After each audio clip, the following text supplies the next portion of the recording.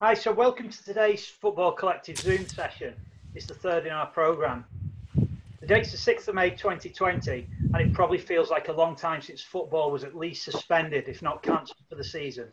My name's Peter Millward, and I'll be chairing today's debate, which centralises the issue around supporter representation, and it's titled Discussing Football Fan Engagement Projects, Action, Participation and Club Ownership Debates. Accordingly, on today's panel, we have experts from football supporter associations within and beyond the UK. The structure for today is we'll do 30 minutes of question and discussion prompted by me as the chair, then questions invited from the virtual floor. We'll look to end these about 3:45 to move into the wrap-up phase, so we'll be finished about 10 to 4. So in saying all that, there's a key point that we may not be able to address all issues today, but opening up debates around roles and representation of supporters in football can become a key plank in the Football Collective sessions over the summer. If you want to offer your services as a guest or host for one of these sessions, the Football Collective would really welcome that.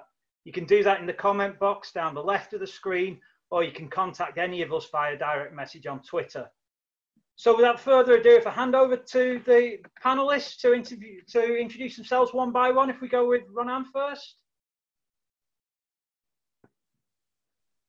Thanks, Peter. I'm Ronan. I'm the Executive Director of Football Supporters Europe, currently on lockdown in South Brittany, France. Excellent. And we hand to Richard next. Hi, I'm Richard Irvine. I am the Network Manager for Community-Owned Clubs at the Football Supporters Association. And for those of you that may have seen me at Football Collective events previously, conferences and the like, I'm also a PhD student studying supporter ownership at Birkbeck, the University of London. Excellent. And over to Nicola. Hi, I'm Nicola Cave. I'm the constitutional expert at the FSA. I specialise in the registration of supporters trusts as community benefit societies and the subsequent training of those trusts for correct operation. I also take the lead in the collation and production of all of our training materials. So I'm the resident geek. Brilliant, brilliant. We like geeks. Some of us here identify as that. So as we go further, would you be able to tell those that are listening about the background of your organisations, maybe the history of it, recent changes, and maybe current campaigns? So if we stick with the FSA first. Nick, do you want to do that bit? Yeah, obviously the FSA is a new organisation. It has come about due to the merger of Supporters Direct and the FSF. We've been going for just over a year in this format. We are the national democratic representative body for football supporters in England and Wales. We're the leading advocates for supporter ownership, fan engagement, and we head up campaigns such as looking at cheaper ticket prices, safe standing, do a lot of work to protect fan rights. We champion good governance and promote diversity and all types of supporter empowerment in the game. Excellent. Richard, anything to add? No, I think that encapsulated it perfectly, actually. But now over to Ronan. Thanks. So we are the European equivalent of the FSA, which is in the form of one of its predecessors. The FSF was one of our founding members, existing since 2008. We work on the same topic, so I don't need to go through that. As for what we're currently doing, obviously we are, as the FSA and the other national fan organization, we're in a bit in weird times. We are the biggest challenge for us at the moment is the postponing of the Euro and all of our activities related to it. And yeah, the new activity for us has been to list and try to highlight the activities of the fan organizations over Europe in terms of fundraising, solidarity activities, help to vulnerable groups, etc., in relation with the COVID-19 crisis. Great. So could I just ask, Ronan, what type of activities would FSC have engaged with at the Euros? Well, we coordinate the work of the fans embassies, which consists of two things: is advising the organizers of the tournaments, the public authorities, UEFA, in the run-up of the tournament, to try to as much as possible, ensure that the needs and expectations of the national team fans are taken into consideration during those tournaments, and then during the tournament itself, facilitate the relation between fan organization, fan representative, and the tournament organizers, and organize channels of information and information point in the host cities that are run by fans of the national team. So in the case of the FSA, for example, that would mean a group of volunteers and staff of the FSA traveling to the host cities where England is playing, and run an info point where English fans can come and get information, can receive support if they've been in any sort of troubles, and those people also liaising with the public authorities and the match organizers in the host cities. Obviously, so would have been new challenges had taken place this summer, with it being a multi-site Euro. It was already quite challenging. Yeah, I can imagine. Yeah, it was already quite a challenge. And now the tournament is pushed for 1 year, and there's lacking a lot of clarity on where the tournament will be played exactly, because some of the host cities and host countries are not so keen to hosting it anymore. Mm-hmm. So, yeah, a lot of question marks there. And different national approaches may lead to some nations being judged to be more safe than others, I guess. Yeah, exactly. And I mean, it's understandable that there are two situations. There are countries like Italy that have other things to deal with at the moment, and Amsterdam host city, which has already planned concerts and whatever in the stadiums for next year. So they're not so keen on hosting the competition. So I guess there's a fair chance that big numbers of games end up in Wembley and in other UK venues. Which presents a new issue, given that the UK has the highest number of COVID deaths so far across Europe. Yeah. If we can move across to the FSA, I was recently taken by a new development in the FSA around the Women's Supporter Network. I wonder if either Nicola or Richard would like to talk to that a little. Yeah, sure. I'll address that one. Just moving on from what Ronan was saying about fan embassies. For example, one of the things that we've done at the Women's World Cup last year in France was hosting fan embassies under our guise of Free Lionesses. Went really well across 7 cities, 6 games. Had about 1,200 people turn up at the embassy throughout the duration of the tournament. So that was a kind of new development that one of our colleagues, Debs, has been working on. At the moment, or prior to the sort of COVID lockdown, we've been growing the network of member supporter clubs for the women's game, and building up some dialogue with the representatives of the women's game within the FA. Right at this moment, following lockdown, we're kind of working on how we can develop that, trying to survey some of the supporter groups to see what their thoughts are about where the ending of the season goes from here, what sort of questions they want to ask of the FA and those sorts of things, and generally supporting those supporter groups around the raising of money, because obviously there's going to be pressure on the game right the way across the game. The women's game isn't alone, obviously, but certainly different challenges, I think, as far as the women's game is concerned, particularly in the light of what you see with AFC Fylde, for example, in the past week or so, looking to abandon their women's team, which is a really, really unfortunate development, I'm afraid. Is there anything we can do to change that situation? That one in particular, or just as a general approach? A general approach, I guess, is to all of the time our clubs are, or when things change. I mean, a lot of clubs are in a sort of hibernation type phase right at this moment. But I think once things start to move out of lockdown, it's about volunteering and getting involved yourselves at your local clubs, and that goes for right the way across the game. I think there's going to be that need. We've surveyed members to see whether they're member clubs to see whether their feeling is that they will lose volunteers, and that's one area where they're hopeful that they'll hold up, whereas sponsorship and those sorts of things will obviously suffer. But there'll probably be a fairly short period of time to get things back up and running. So encourage everybody to volunteer for their local club, whatever they can do, because I'm sure they'd be gratefully received. And this brings us nicely on to the next question, which is, it's an open question to all three panel members, which is that football's been described as more important than life or death, but for others it's just a borderline irrelevant pastime. What do you think the social value of football is in the current crisis? Who'd like to go first? Yeah, if you don't mind, I can jump in. But even looking before this crisis, we were great believers that football had a social value far beyond just the 90 minutes on the pitch. And we've actively supported and activated our member fan groups to take the lead on and partner with their clubs and encourage their respective clubs to value and assist the communities in which they operate and serve. It's something that we've strongly pushed for a number of years now. Our fan groups come in different shapes and sizes, but I specialise in setting up groups as community benefit societies. So they're entities that are registered with the FCA.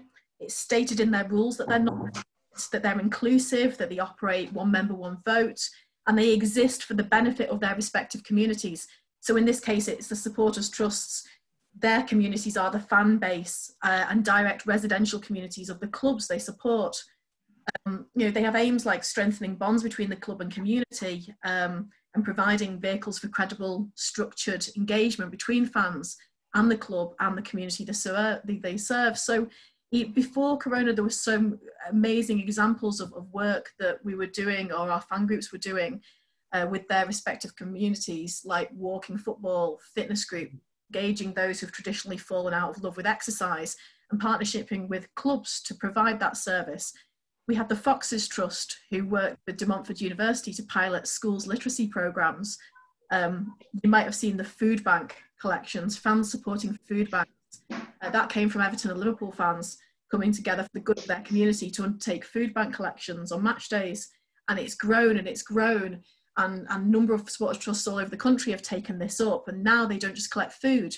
They've expanded to help with provision of legal and financial advice, because poverty isn't just those lacking in food, it's people lacking in resource as well.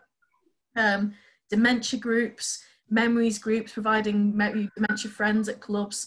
We've got clubs and groups that purchase ticket allocations and distribute them to those who would unable to be attending the games usually. And our groups have worked hard to register those sports grounds as assets of community value, which gives the groups a right to bid and a power to be informed should the owner wish to sell their club's ground.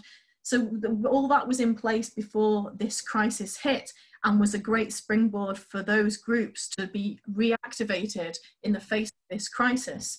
And now we've got clubs and our fan groups reaching out to vulnerable fans to provide assistance with shopping, medication, transport, actively engaging with supporters and members of the community that are at risk from mental health deterioration because of lockdown. Football's traditionally an outlet for men, and young male suicide rates were already at a high prior to this lockdown. It's important that football does its part to ensure that those who usually use the game as a vehicle for offloading or getting away from those dark thoughts and fears are supported and given an outlet at these times. We've had esports tournaments, and we're arranged a fantastic esports tournament that's just taken place. I saw that. Yeah, and different groups coming together, and clubs coming out and providing fans with simple, clear-cut information, taking that government information and disseminating it in the language of their fans. Activity sheets, recipe sheets, things that people can do to keep themselves busy, and playing all reruns of games, hosting quizzes. We've seen all of that. So yes, there might be a view that football isn't a matter of life and death, but it can certainly make the difference to those in our communities when those communities are served properly by the football club and its fans. It can be a hub and a power for good, and I think that's something that these times have really emphasised, the power of good that football can be. Yeah. How do we go and follow up that response? Do you think we might expect too much from football clubs at some point? But so to me, it's that question. Yeah. How we turn and go back? Yeah, I mean, it's hard to paint them all, to say all football clubs on the same level, because you have football clubs that are doing incredible work. And And like you look at Tranmere, what they do with their community projects, and you know, they are one of those clubs that they have 500 season tickets every season they distribute to community groups to allow to come to games. You know, you've got clubs that do great work in engaging with their fans. They're open, they're transparent, they tell you everything. Andy Holt, Accrington Stanley being a great example. So you've got those at the top end that are doing this brilliant job, and then you have clubs that could, yes, they could be doing more. They need to be better engaged. They need to care more about their community, and it benefits them. It's not just, you know, what business wouldn't want to have, you know, that sort of input and feedback from their main stakeholders. It baffles me why engagement is such a difficult task with some clubs, because at the end of the day, they will benefit greatly from having those community relations. Many of the initiatives are bottom up from the fans, like fans supporting food banks. But I've been struck with, I'm a Wigan Athletic season ticket holder, and as is my 76-year-old dad. He'll kill me for mentioning his age on this, but my 76-year-old dad and the community trust have been from the football club. I've called him up a couple of times just to check he's okay. That's quite a cool thing to do. Yeah, there's been a lot of great examples, and say at the end of the day, you've got to talk. Sometimes it's all about talking to clubs in their language. You say, you know, your stakeholders are what keeps your club going. Who are your stakeholders? Well, first and foremost, it's the fans. And then it's your local businesses, your local councils, your residents, those community groups. And if you have a great relationship with them and look to support them, they will support you. Yeah. And Ronan, this kind of chimes with some of the stuff I've seen online very recently from FSC.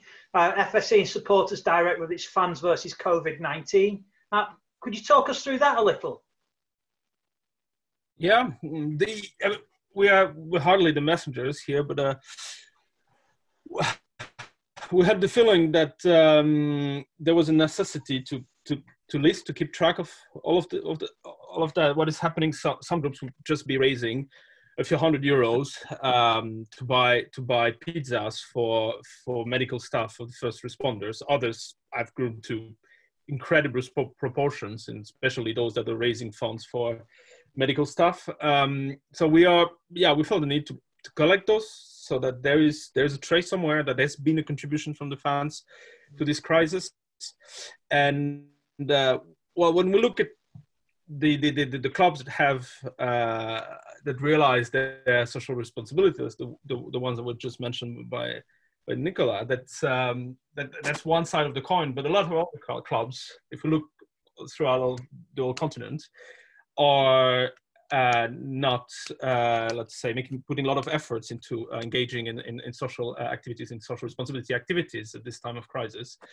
And very often, if I look at my club, it's not in France, there's been a lot more work done by various fan groups than by the club itself.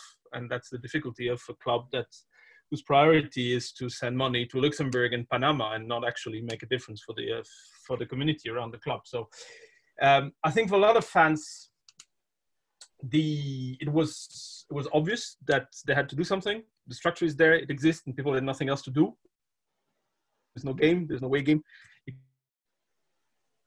So you better use the existing organization to do something good out of it. There was also, for some fans, a way to compensate the fact that their clubs wasn't doing anything in this crisis, and it's been working pretty well. So yeah, the contribution of fans to this crisis has been, I think, really huge, especially in some Western European countries. So Germany, Italy, France, England, Netherlands. At least that's where we've been listing most of them. Now, when the question about football being more important than life or death, this argument has been reused by some politicians, some people in football, the other way around. We've been told in England that will lift up the spirit of the nation. The same argument has been used in Germany. It's been used by some people in France as well, whose only interest was to get some cash in. So yeah, it's probably more important than life or death for a lot of people. But what we've seen also is that the majority of fans across Europe were very much ready to pause football. And the statements we've seen from national fan organization in their the huge majority of them from Spain, from Germany, from Portugal, from France. The only request was to stop football. There was no need to continue football in this time of crisis, and it was a matter of decency actually to stop it, to stop the show. So yeah, it's a matter of life or death, but it's not a matter of life or death to be able to see a football game on TV or to go to the stadium, at least not. It's a really good point, and I think that it's a really good point you raised, Ronan, and I think that quite quickly there was a turnaround in opinion, wasn't there? There was a quite rapid change from supporters feeling quite resistant to the idea of football matches being shut down to actually then changing that view very quickly, kind of within the space of a week as more public information became available. I wonder if FSC had a channel to try to take that forward to UEFA for those leagues. For instance, was it the Belarusian league that didn't cancel? Yeah, that was the only one in the UEFA region. Well, the message we carried to UEFA was that everybody were ready to post the European competition. So we're actually encouraging them to take a quick decision, because the faster the decision would be taken, the less impact it would have on match-going fans. So that was our message at that time. But as you say, it was a really quick turnaround. I think it's a matter of days or weeks between the time when PSG fans were outside of the stadium in Paris for the games against Dortmund, which, by the way, was perfectly legal at that time. It was sanctioned by the public authorities. And between that day and the one when everybody started to agree that football had to be paused and we needed to invest time and resources into supporting medical staff and all the solidarity actions, there was probably 5 to 7 days between those two events. So I think all the concerns expressed, especially in England, in UK and in Germany, about fans gathering around the stadium on the days when there will be games behind closed doors, I don't think this is a serious risk, or this is likely to happen. There's, again, a very strong understanding of what's the social responsibility from a fan group, from the vast majority of us. So they're not going to put people at risk by calling them to gather around the stadiums on match day. Mm-hmm. Yeah, sure. And this point, I suppose, could be. I'd like Richard to pick this up with particularly the cancellation of the National League season. So what competing pressures were placed on the National League to do that, and what logistical problems does that early end of the season present, and did it have to happen? So that's a question to Richard. Yeah.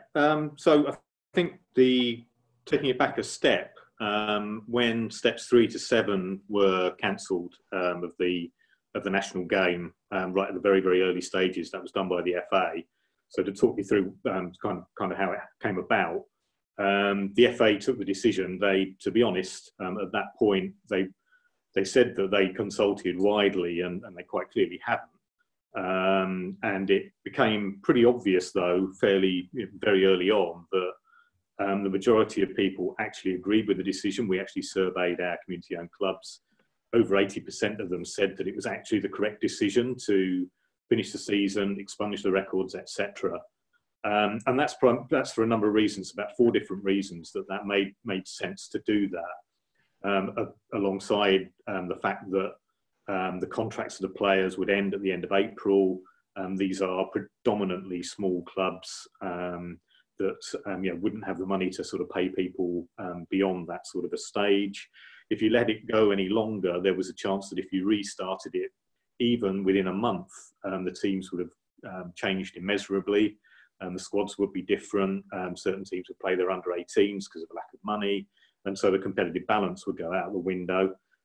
There's all, as things have moved on, it's become clear that it was a good decision, because there was the need then to prepare for what will be the next season whenever that happens, and that obviously could be quite a long way away. And obviously there's always a chance that the virus could come back as well, which would create all sorts of problems. As far as the national game is concerned, well, they're still going through the process of negotiation on this, and they're involving their clubs. They're voting on what's happening there. Logistically, it's not a major issue at this moment, because, of course, we just don't know when things are going to take place. They've got to a stage in steps 1 and 2 of the national game in the National League itself. where they've agreed that they're going to end the season, but they haven't agreed on what basis they're going to do that, and they will move into playoffs. So that's, it's been a consultative process that they've gone through, but at the end of the day, I think they probably are going to be led by what happens at the top of the game and what happens with the Premier League, the EFL, and what then sort of drips down into that level as well. They can only make certain numbers of decisions, I think, that are relevant to them. But it's real challenges right the way across the board. But as I say, I think from the perspective of what has happened so far, I think the right decisions have been made. Really, really difficult to know what will happen because it's all going to be led by what the government advice is, basically.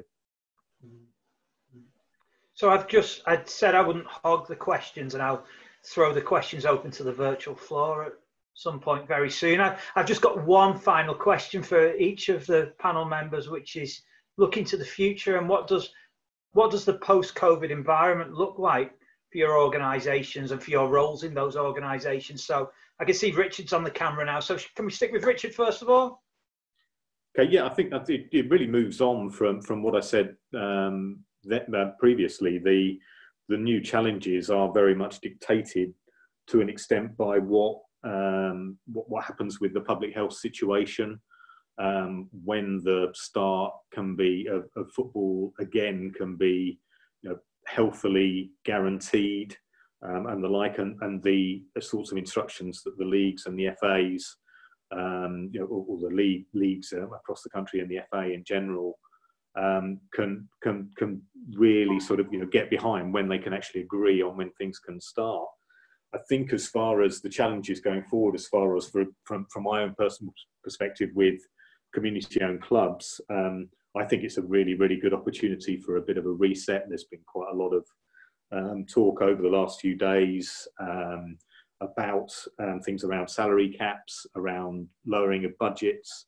The more local leagues, I think, the use of more local players, so lower wages, for example, and the fact that the non-league is very much dependent upon the non-league, and some, not all of our clubs are in the non-league, but the majority are, and that's not going to happen behind closed doors. It's just the reality is that non-league clubs rely on people coming through the gate to not only just pay that money on the turnstile, but to spend money on food and drink and the like. So I think there's a massive chance for a reset. I think at the end of the day, maybe we might see something whereby at the moment the leagues themselves appear to be won by the team with the highest budget. Maybe we have a bit of a focus on the talents of the managers, the coaches, the players, etc., and it gets back into a slightly more balanced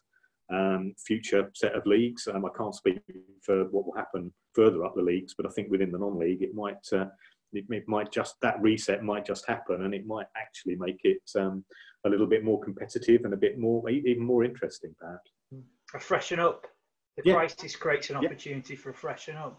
Yeah, I think you've got to look at positives. There are huge amount. I didn't speak about any of the negatives about those the loss of budgets, potential loss of sponsors, massive changes across clubs. Some potentially going to the wall, but I'm trying to accentuate the positives. Really, I think. And it depends what you mean by a football club, because the supporters will be there. Phoenix clubs will emerge. We don't want that scenario to present itself, but if it does, Phoenix clubs will emerge, presumably with the support of the FSA. Yeah, I mean, that's exactly what we would do. I mean, we believe that our community-owned clubs, for example, are robust in the way that they're run. We surveyed, once again, as I mentioned earlier, we surveyed the community-owned clubs. Towards 70% felt that with no football, they were comfortable to operate in the way that they are currently until September and beyond in that sort of percentage of cases.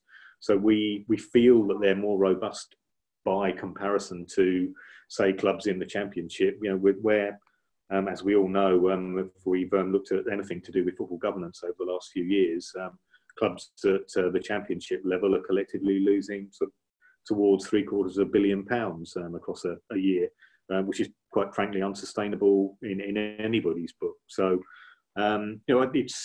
That reset, I think, will be advantageous potentially to the clubs in community ownership. I'd like to think that, as you say, we don't lose anybody, but I would worry that there are clubs that are particularly vulnerable at this stage. Thank you, Richard. And if we switch to Nicola? Yeah, I mean, it's a very, very fluid situation at the moment. It's changing every day. We've tried very hard as an organisation to avoid speculation. There's a lot of different ideas of what could happen floating about there. You know, as football fans, obviously we'd welcome the game returning, but safely and based on government and health advice, I think is the strongest point I could make. From a point of view of my role, though, going forwards, obviously, as I said earlier, I focus quite heavily on collating training and resources for our members, making sure that those supporter groups can act efficiently, armed with the knowledge for them to be credible vehicles for engagement between their clubs. You know, educated fans are powerful fans, so my role isn't going to change. So in that sense, going forwards, I'm going to be focusing very hard on making sure fans are there, ready for whatever structure emerges, to be at the forefront of engagement and ensure that whatever structure happens going forwards, we could maybe take advantage of this crisis and ensure that there is a better, brighter future for the game that, as Richard says, maybe isn't all about those with the biggest budgets. Thank you, Nicola. And if we switch to Ronan?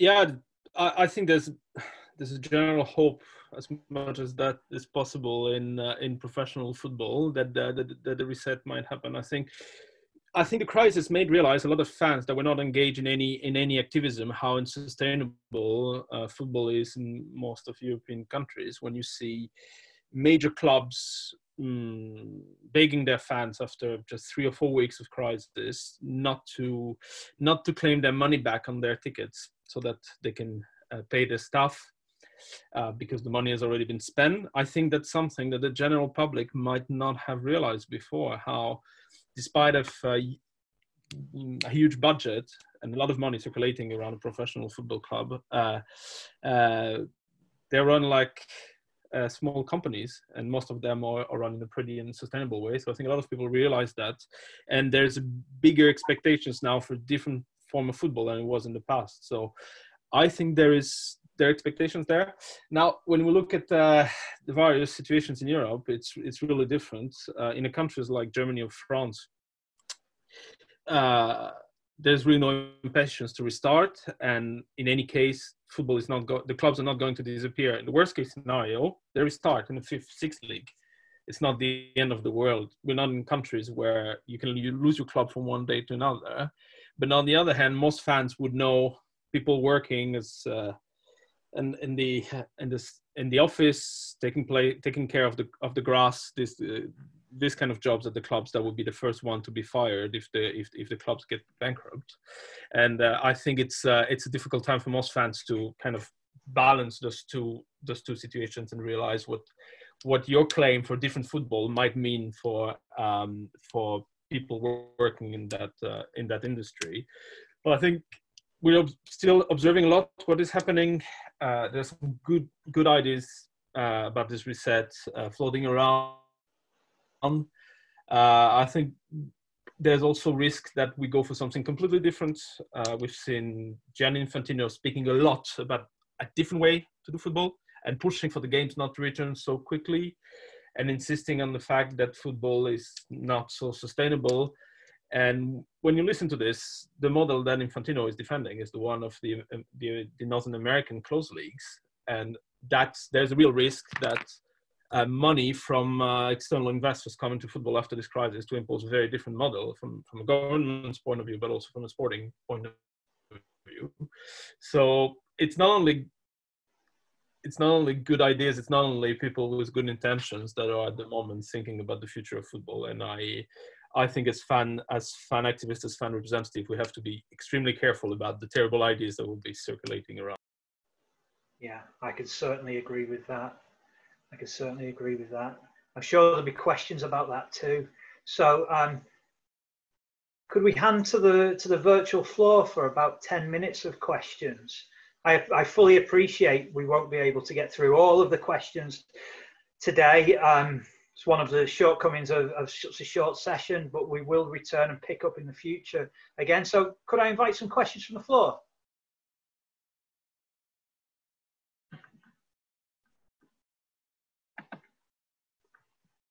Yeah, can I ask one, seeing no one else is? Hi, Mark. Yeah, no, cheers, Pete. And cheers, panel. It was really interesting. I just want to pick up on what Ronan was saying there.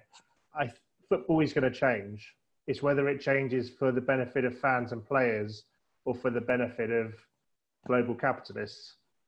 Do we want to wait and see what happens, or should we be at the forefront of actually challenging this and putting forward the manifesto for what we should be doing as fans to try to remake football in a sort of more socially conscious or community orientated model rather than this global, capitalist model? Should we be at the forefront trying to push this forward? I suppose, how do we do that if that is the case? I'll answer. I'll take that one, Pete, if I Yes, if I may. please. Yeah. Yeah, I think we can be at the forefront of it. I think what we as an organisation have to be cognizant of, though, is of course that we have a very diverse membership, and they will have differing views on what are the ills of the game and whether global capitalism is a good or bad thing. So we have to be very, very wary of that. But the things that we've done in the past few years, both as FSF and supporters director now as the FSA, is get very close to the ear of government by various different means. And that's not only the all-party parliamentary group for supporters, but with briefings with MPs on a regular basis. We also appear in front of DCMS select committees. We have influenced even the Conservative Party manifesto at the last election, whereby they have said that they will have a fan-led review of football. So I think it's all about influencing in different ways. We as a member organisation, we do have to take that care. But I think that if there are elements that there are elements of our membership that would understand that the model isn't perhaps everybody's dream, and that some of the changes that we were talking, myself and Nicola were both talking about earlier, really should come to pass for the greater good going forward. But yeah, there are ways and means that we can do it, but there's a kind of subtlety to it rather than just completely grabbing the bull by the horns and saying it's all terrible and and the like, because obviously that's not the case, and obviously is not representative of all of our members' views either. Further response? I think I could see Oliver asking a question. How do we unmute? Hi, Oliver. Yeah, I mean, just to, I guess, to build on the other side of that, though, I mean, historically, times of great economic turmoil in football have been kind of been good times for supporter ownership in terms of more clubs actually become potential, I don't want to call them targets, but we welcome more of them into our family. So I wonder, as well as trying to kind of push for representation at the top table, how much can we realistically do? And by we, I mean, the FSA and supported SD Europe, but also like the community of fan-owned clubs I'm a part of.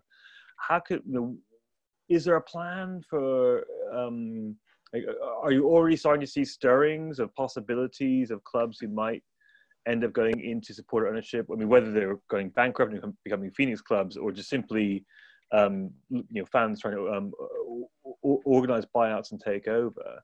What can we do to make the most of this and actually help more things go in our direction rather than in the other direction, from a kind of bottom-up, club-by-club approach? I should probably take that one as well, Pete. Yes is the answer to your question, Oliver, in as much as there are a number of people that are coming to us that are showing an interest, and part of it is due to the crisis. I can't reveal too many of those, obviously. It's definitely an opportunity. I think, for example, we've seen Barrow raising £65,000 to retain their 10% stake in their club. That's the Supporters Trust. Similar things happening at Hartlepool United. I would sort of err, and there's a degree of caution as well, because I think, as Mark Palios wrote in The Guardian yesterday, saying that on the flip side of what you're saying, and absolutely, we are proactively all the time looking at trying to promote the model of community ownership, because we believe as an organisation that it's absolutely the way forward at many different levels. By the same token, we do have to be wary of rogue owners coming in at a time when clubs are potentially vulnerable. We can see that, you know, some clubs could be susceptible to those people using the opportunity and this time to take advantage of it. And I think we have to be very cognizant of that as well. We really do have to be careful and make sure that you know, and I think, and moving on from that, that the lack of some regulation that's been clear to allow things like the Bury situation to happen should not be allowed to happen again. We must strengthen the regulation of the game to prevent rogue owners coming into it. And this is a good time, I think, to take stock of where we are and really understand how vulnerable potentially some of the clubs are.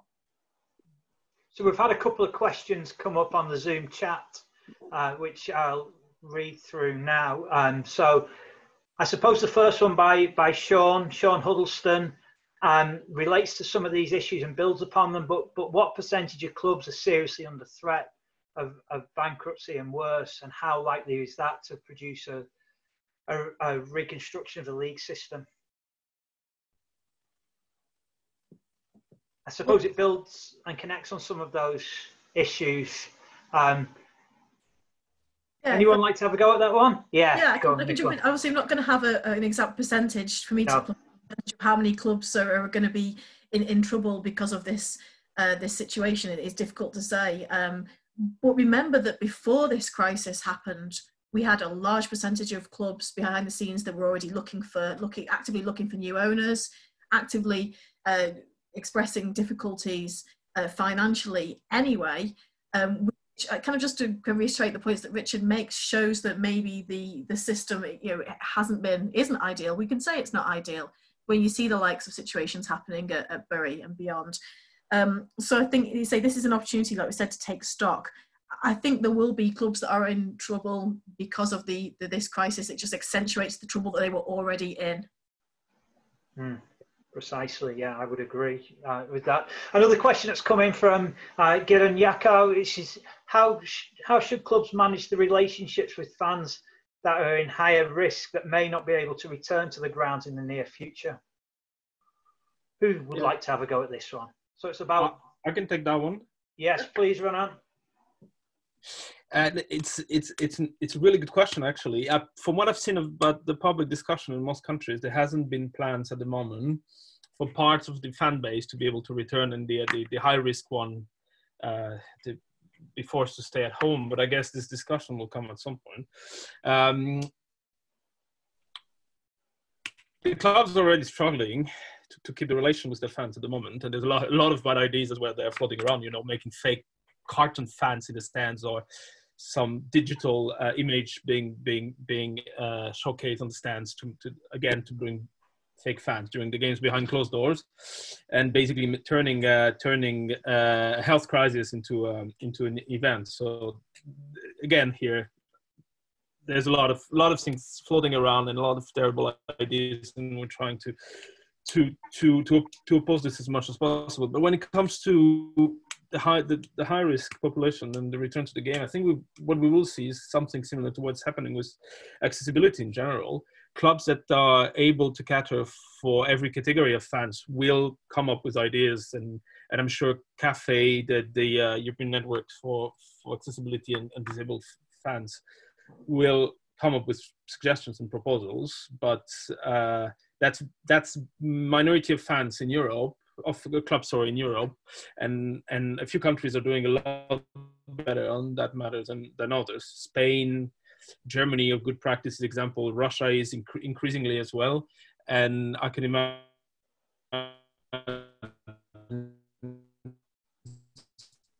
specific stance for high-risk fans. Governing bodies are still at the state of the crisis management, and I'm not aware of any plan for the return of the high-risk populations to the stadiums. Mm-hmm. Thank you. So Dan Parnell has put up a message on here, just said that people in the room can also comment on the chat facility too to respond to questions. I've got a question from Jonathan Irvine. Jonathan, I've seen you on the top panel. Do you want to ask the question yourself? Yeah, sure. Got an interest in this partly because I'm one of a number of people here who's involved with Bangor 1876, fan-owned club playing in the 5th tier local football.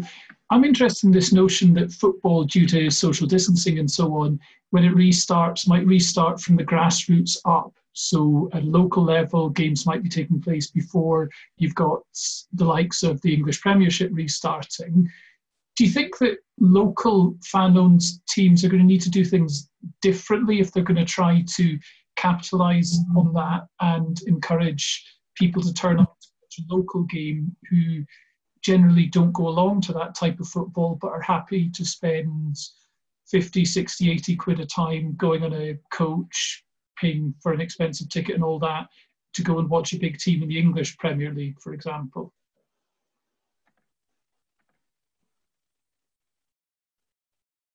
Shall I take that one, Pete? Yes, please. Yeah, I think it would appear if that does happen, and obviously we don't know whether that is even a remote possibility right at this moment. I think that there's a real chance for smaller clubs to benefit, as you say, Jonathan, from the lack of activity at other levels. And I think, yeah, it will take those clubs to be imaginative, I think.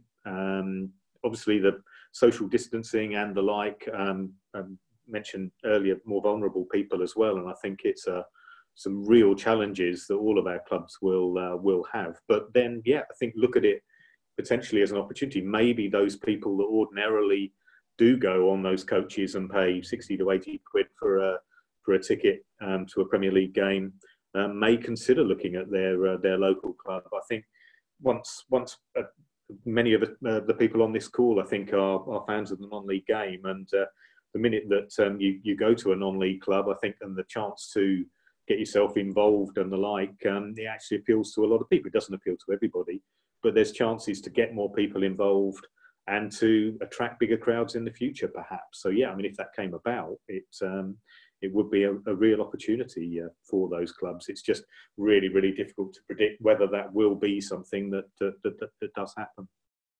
Great. So I think time's running out on us a little. So I just want to begin to wind up now by thanking all of the panelists for such a great debate. It was really a fantastic debate. So thanks to Ronan, to Nicola, and to Richard. Also, thanks to Deb Stillworth as well for playing such a leading role in organising this panel. You've been really helpful to this, Deb. So thank you. Before I end the contributions from the panelists, I'd just like to invite each of them to come back and tell us a little bit about how we can find out more about the organisations and potentially how we can join. So if we go with Ronan first.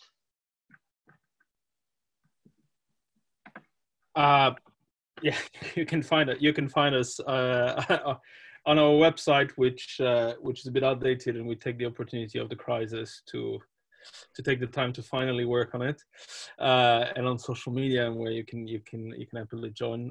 We also have a network of fan researchers from around about 13 or 14 European countries, where Mark, for example, in the call is, and you in this call are welcome to join as well. And just a concluding remark, I think as we're slowly moving from the time of crisis to the time of when we can think of what do we want for football globally in the future, I think that's the time when everybody should pitch in and try to contribute, and when we need to have the best possible public discussion of what we want about football in the future, and not let Gianni Infantino's terrible ideas and hidden plans drive the narrative on a global level. So I hope the quick discussion we had today, we can prolong this, and that we can all together think about what we want for football out of this crisis in the future. Great, thank you. A cautious message of hope. From the FSA, would either Jonathan or Nicola like to give us the drill? Yeah, you can find out everything you need to know about the FSA at our website, which is thefsa.org.uk. You can follow us on Twitter at WeAreTheFSA. We take on individual members as well as groups. So feel free to join. Please join. The more the merrier. Together we are stronger and all of that.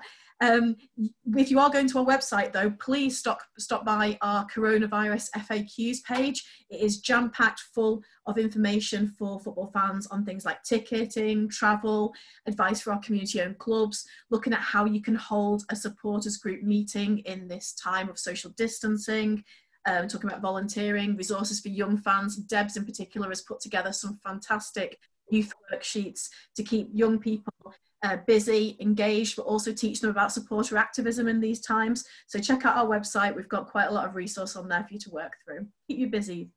Superb. Thank you, Nicola, and thank you, Richard. Just for a last word, can I hand over to Dan to talk about future and upcoming sessions? Yeah, just echo Pete's comments. Massive thank you to everyone involved who's helped organise it. This is part of our Away from the Numbers event, so it's about creating activities for people to network, and we had loads of good intentions for activities all around the country before COVID kicked in. So it's evolved, and I'm very grateful for everyone involved, and very thankful for Peter, who's been a stellar chair today. Obviously we've scratched the surface today, so it just opens it up for future events. So if we want to move forward, we're dead open to suggestions. Get in touch with Pete, and maybe we can put him back in the chair again. I'll do it again. Yes. Sunday we've got an event that Helena Burns organised. Looking at, we've got Corinthian Nomad versus Dundalk ladies 50 years on. Next Tuesday we've got the Football in Lockdown conference, and then shortly we'll be announcing like a 6-part grassroots football session that's going to run over the next 6 weeks. So yeah, really open to running something like this again, and thank you for everyone taking part. Peter, thank you so much. Thanks to the panel too. Cheers, everyone. Thanks to everyone. Thanks a lot. Cheers. Thanks, everyone. Bye. Thank you. Bye. Cheers, everyone. Bye.